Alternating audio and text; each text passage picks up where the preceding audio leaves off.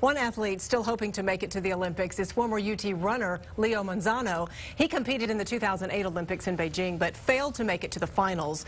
Manzano will compete this week in the 1,500-meter run at the track and field trials going on in Eugene, Oregon. We spoke to him earlier today via Skype about the difference being 4 years older can make.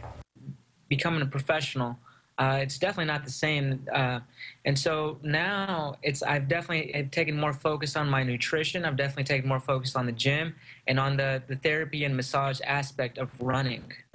Well, after a couple of injuries last year, Manzano hopes to make it to the finals in the men's 1,500.